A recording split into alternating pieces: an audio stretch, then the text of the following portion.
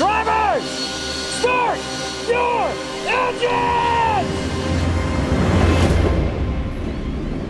The crew members are lined up on the pit wall.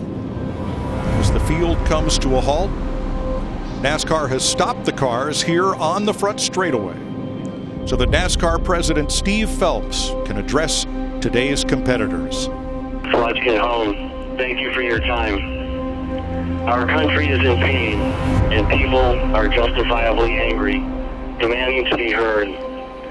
The black community and all people of color have suffered in our country, and it has taken far too long for us to hear their demands for change. Our sport must do better. Our country must do better. The time is now to listen, to understand, and to stand against racism and racial injustice.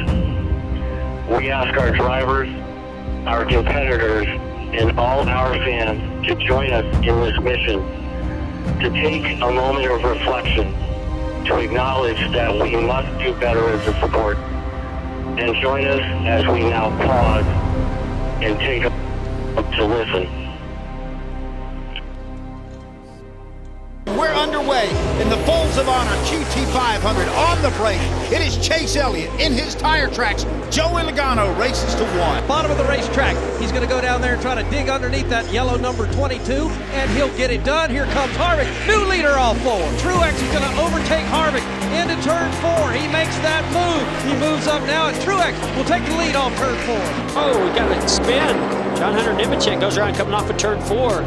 Martin Truex Jr. will pick up a playoff point by taking stage number 1 here at Atlanta Motor Speedway. The fight for clean air. You're right, Mike. They do not want to give up that clean air, so this battle continues on. Here comes Truex, closing on both of them. New race leader off 2, but Kyle Busch will make it a threesome.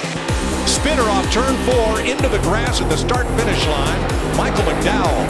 Truex will pick up win number 2 today as he takes stage 2.